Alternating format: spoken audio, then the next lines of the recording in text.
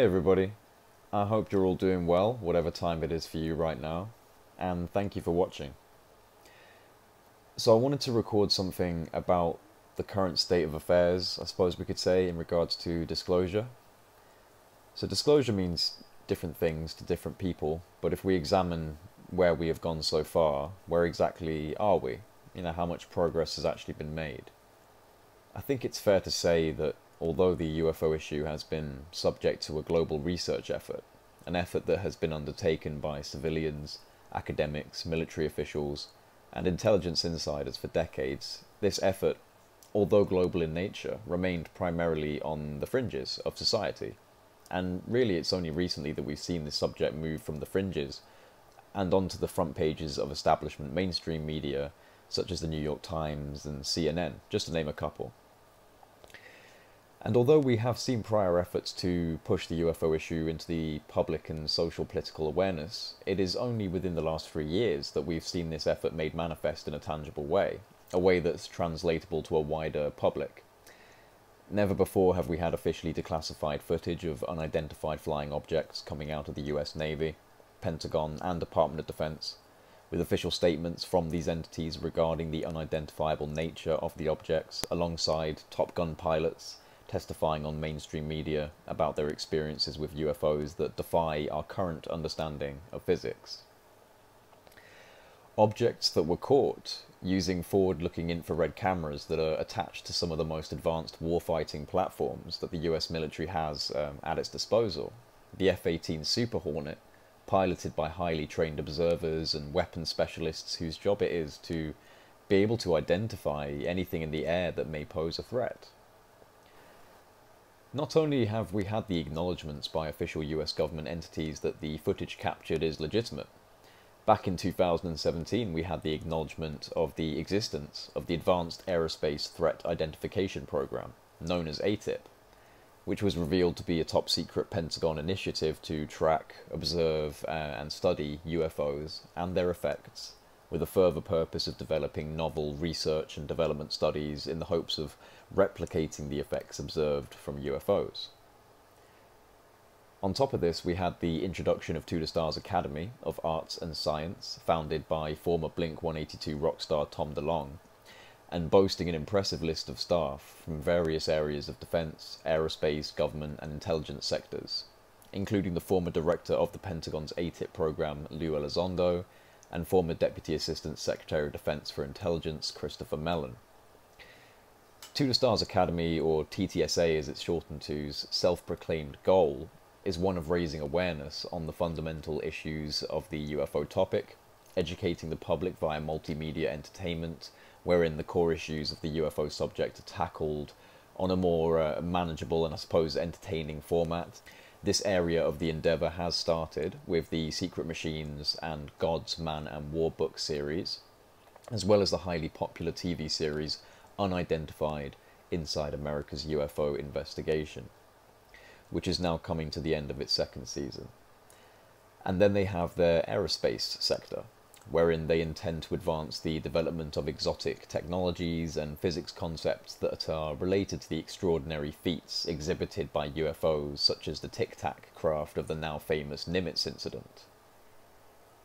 We've also had the US Navy officially announce it will be changing its reporting guidelines so that pilots and other crew members can report sightings of UFOs without fear of ridicule or even professional ramifications towards their military careers. We've had the announcements from TTSA that something called the ADAM project was being put into action, ADAM standing for Acquisition and Data Analysis of Materials, the purpose of which was to essentially put the word out that TTSA was looking to acquire anomalous materials, things that could not be explained, and perhaps could be materials from UFO craft, etc.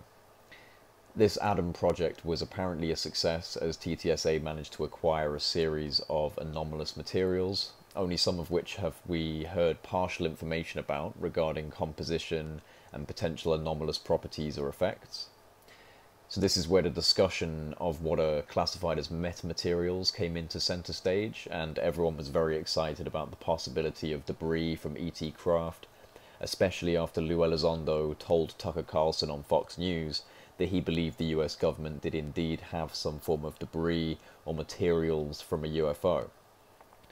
With the announcement of the Adam Project and the introduction of metamaterials into the public discussion, TTSA claimed to have access to multiple anomalous samples. One sample of particular interest, supposedly sourced from the well-known UFO researcher Linda Moulton Howe, was the small wedge of material composed of micron-thin layers of bismuth, magnesium, and zinc alloys, the isotopic ratios of which showed evidence of re-engineering, as the ratios did not match what we currently understand to be possible as a natural occurrence, and yet the engineering required to achieve these micron layers is currently, according to the professionals, outside the envelope of our technical abilities as humans.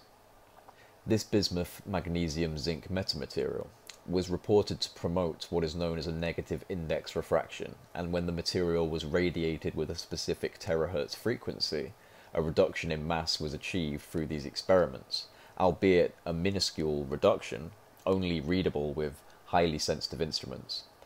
If this is the case, we still have a long way to go before we can make this particular material totally weightless, but ultimately we really don't know how far they've come with that material as of yet. Leading on from the introduction of metamaterials into the public conversation, To The Stars Academy entered into what is known as a Cooperative Research and Development Agreement, or a CRADA.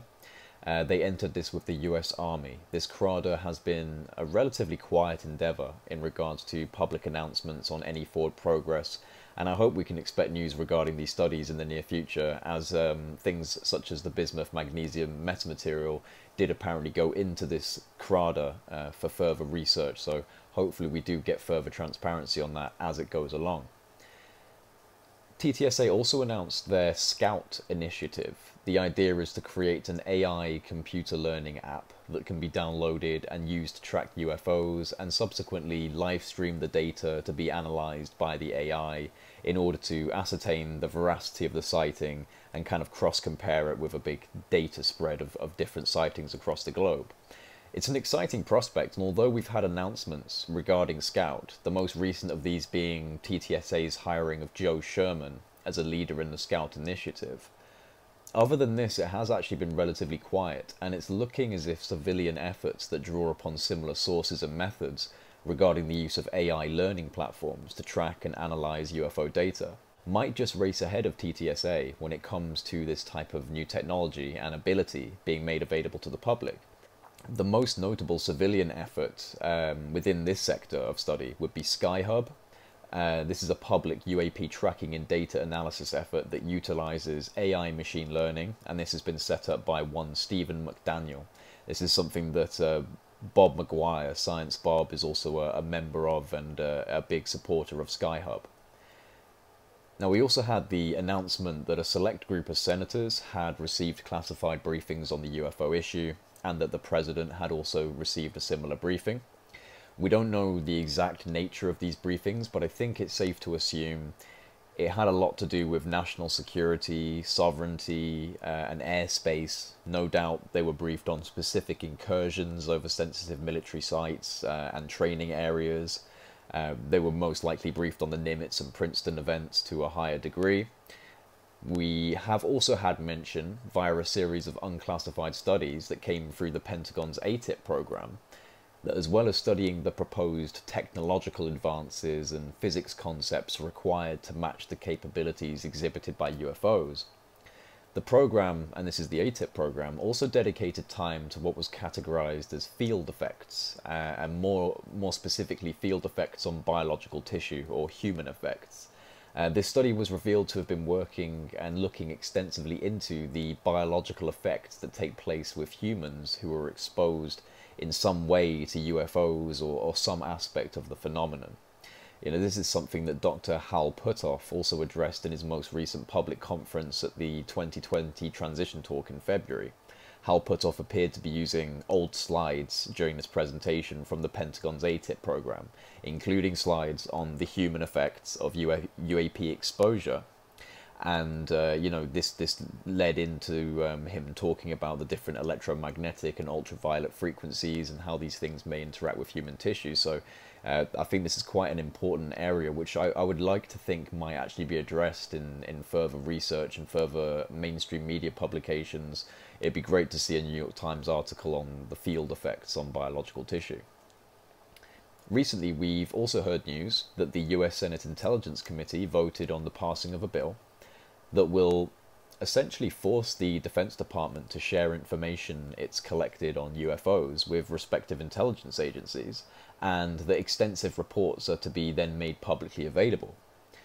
So the demand for transparency on UFO data was inserted into the overall defense budget documents under the Intelligence Authorization Act for fiscal year 2021, which, if I'm correct, requires a sign-off by the President of the United States in order for that to be actionable. Due to the UFO Transparency Bill being a part of the overall defense budget, I personally think it's unlikely that this bill will not be passed, and so this, in my opinion, is a very strong step forward regarding future transparency on the UFO issue via interagency collaboration and then eventual dissemination efforts that make their way to the public. And then only a few weeks ago, investigative journalists Leslie Kean and Ralph Blumnthal dropped yet another bombshell article into the New York Times, this time covering entirely new ground for the mainstream, which is the subject of UFO crash retrievals and crash retrieval programs. Up until now, within the mainstream discussion on the UFO issue, I think the closest we've probably come to reporting on the idea of anything related to crash retrievals was the discussion surrounding the metamaterials. It was not within the discussion parameters at the time, but now times do appear to have changed a little bit at least. There's a small shift into a new direction. And the idea that the US government or even corporate entities operating outside of government purview and oversight could be operating UFO crash retrieval programs with the intention of material acquisition for further research and development into, novel exotic physics technologies and different technological breakthroughs. This idea is now starting to enter centre stage, and I think that this is where we will see the conversation begin to escalate and perhaps see the momentum behind it increase. The most recent news to come from the US government is the official announcement of what is being called the UAP Task Force. The announcement was posted on the official Department of Defense website, and it reads as follows. On August the 4th, 2020, Deputy Secretary of Defense David L. Norquist approved the establishment of an unidentified aerial phenomena (UAP) task force (UAPTF). The Department of the Navy, under the cognizance of the Office of the Undersecretary of Defense for Intelligence and Security, will lead the UAPTF. The Department of Defense established the UAPTF to improve its understanding of and gain insight into the nature and origins of UAPs. The mission of the task force is to detect, analyze, and catalogue UAPs that could potentially pose a threat to US national security. As DoD has stated previously, the safety of our personnel and the security of our operations are of paramount concern.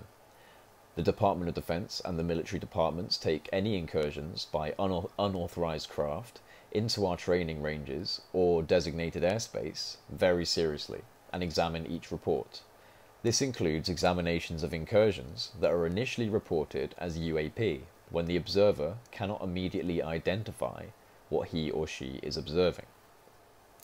Now, I'm actually in communication with one of the intelligence members who has been appointed to a high position within the UAP task force.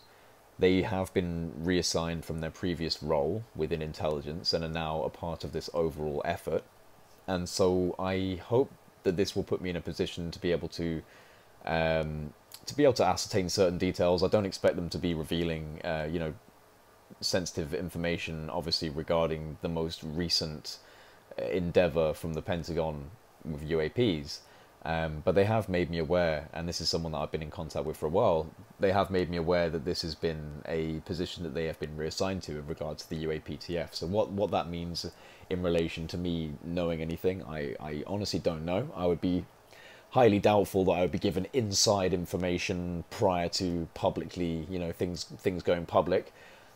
But it's something that I've been made aware of very recently, so I thought I would let you all know that this is actually something that's become a development in my particular journey. So where does this leave us in the long run? So far, the leading topics of discussion within the mainstream are the creation of the UAP task force and the idea that the US government or some other entity may have engaged in, or are still engaging in, UFO crash retrieval programs. And this is a big deal, but the question really is now, where is it going to go from here? One issue I think is extremely important to bring up, and this is the fact that this is not a global media initiative regarding the coverage. There has been almost zero coverage of this issue in the UK mainstream media from 2017 onwards. Really, the only meaningful bit of coverage in the UK on this issue came about in the last week, with the UK LBC radio host Majid Nawaz speaking with former MOD official Nick Pope. And this was about all of the most recent developments that have taken place since the initial 2017 ATIP story. Other than this, the UK media has been essentially silent, and so I sincerely hope that Majid's coverage of this issue will give others within the UK media, essentially permission by proxy to do so as well. I know from many of my subscribers that the same media silence can be found all across Europe and beyond, so we're not seeing this travel across all corners of the globe via the news. And although there are of course pressing concerns, for example the global pandemic, and many other issues that are facing us, I still cannot help but be extremely surprised and even a little disturbed by the glaringly obvious media vacuum regarding the UFO topic. Now in America it's a completely different reality. To many other countries across the entire world, it's a completely different reality regarding the coverage.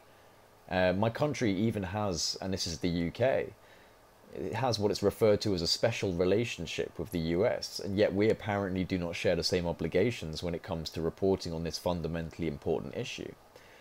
Something many of the skeptics would say is that if this was real, it would be all over the world news and everyone would know about it. And I've heard people say that before.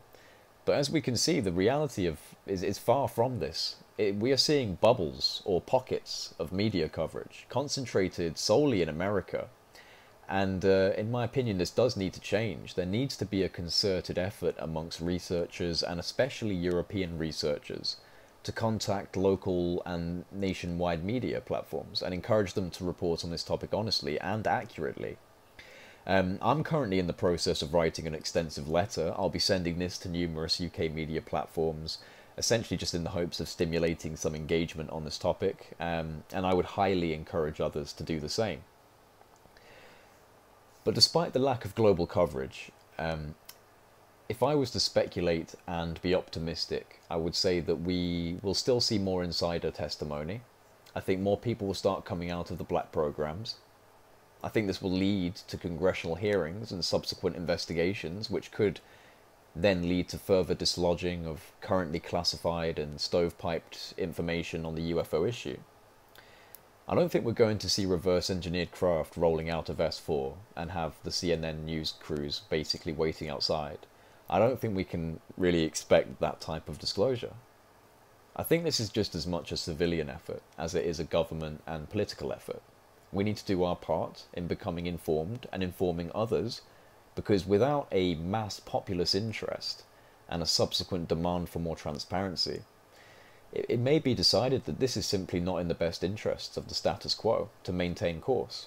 I think that there is only so far this official effort can go, and I would love to be wrong. Perhaps I will be proven wrong, and I'd be happy to be proven wrong. But I feel that the official government end of this is simply one part of an almost natural evolution process. Of course, I understand the secrecy isn't natural. The decades of cover-up is not a natural part of evolution, but even so, we're now seeing a human race that, although has many faults and is still causing untold pain and harm to itself and to its planet, it's also beginning to grasp the complex ideas that are required in order to, at least to some degree, understand the level of technology that these UFOs are working on. And our physics are both theoretical and practical, are evolving to encompass a wider understanding of the fundamental nature of reality, which in turn is paving the way for greater innovations in technology and overall energy. We have endeavours such as the Sapphire Project, public, civilian efforts to create breakthrough energy paradigms. It seems as though in many ways, and in many sectors, there is a sense of change, a sense of a shift into something new, and perhaps even though the UFO secrecy has not appeared to be natural, in a more cosmic sense, it has actually begun to unfold at the exact right time. Because maybe, and this is just a maybe, we are now at a place in the human story where we can begin to understand and integrate these larger ideas and more advanced concepts of physics, energy, technology, and consciousness into a new model of reality. And if we form a new model of reality, perhaps this will in of itself precipitate a new model of society. And maybe this really is the absolute right time. It's not always easy to see. You know, there's been many moments in my life, and I'm sure in yours too, where a situation or feeling I was experiencing or you were experiencing did not feel good at the time or felt unnecessary. And yet, upon reflection, further down the line, you realize it was absolutely necessary. You know, perhaps we're seeing this exact thing on a macro scale, not only with the UFO topic, but with many other pressing issues that are now in the forefront. And perhaps the cumulative effect of human evolution and ingenuity has opened us up enough to be able to digest, at least to some degree, the vastness of the universe, its fundamental forces, and the undeniable reality that this universe is teeming with life. You know, for me personally, I have to consider where I go from here. You know, what is most important to me? What does my heart tell me I should be doing? Well, without a doubt, Project Unity is where my heart is, but I also need to consider where I go consciously. You see, I'm in somewhat of a difficult position. As someone who has successfully initiated contact, I'm an easier target for dismissal by many so-called intellectuals and academics who essentially see non-locality, the non-local aspect of consciousness, as a complete absurdity. Yet I know this is not the case from entirely a personal perspective, and I believe there is sufficient evidence out there for you to realize that at least to some degree there is a non-local functionality to consciousness. This is real. I have to think about my own journey, you know, and what I want to bring to the world. Consciousness to me, it is the most important component, the most overlooked, the most understated, and the most misrepresented. Even by, and to be honest, even maybe especially by people within the UFO community. You know, I think I want to teach people primarily about consciousness in some format. But I don't know what that means right now. I think it means I want to be able to articulate what I have understood thus far, and what I believe has allowed me to have successful contact. I want to share what I feel I know with people. And, you know, the consciousness and the UFO subject, they bleed into each other. They completely merge into each other. And so that's why my initial journey into understanding consciousness did lead into me understanding to some degree the UFO subject, and became, you know, one of the primary works around Project Unity. So it all works together. But, you know, I want to share what I feel I know with people, and I can only do what I feel is right. And when I gauge my heart against my work, they are in symbiosis. You know, I love what I do, and so far I feel I'm doing good unto others, and I think that's what life's about. You know, simply it's being good to people, being the difference you want to see being made. You know, being love, basically. The hardest thing to do is to love at all times, but it's what we should all strive for, ultimately, because in love lies the highest and most exquisite rewards of life, I think. You know, when your mind, body, and soul are coherent, clear, unified, you know, this seems to be when life works most efficiently for you. So I think my parting words would be, don't look for excuses not to be loving. Strive to be someone who seeks the exact opposite. It's all you can do in the face of such gigantic global issues. You know, you can't bring them down with your fists. You can't bring them down all on your own. And being unhappy about it all day and complaining about it all day just doesn't help anyone. The only thing that you can honestly do, and in my opinion it is the most powerful thing, is bring love into this world as often as you can. Because we all know it needs it. And with that, I just want to say thank you for listening. Please remember to like and subscribe. If you haven't already, hit the notification bell if you don't want to miss any content. And you can also support Project Unity via Patreon and gain access to a private Discord server. It's a fun group. Lots of ideas and interesting links to different research topics are always popping up. And so if you want to join the community Discord, you can find the link to the Project Unity Patreon in the description box of this video. Thanks again for watching, stay healthy, and I'll see you next time.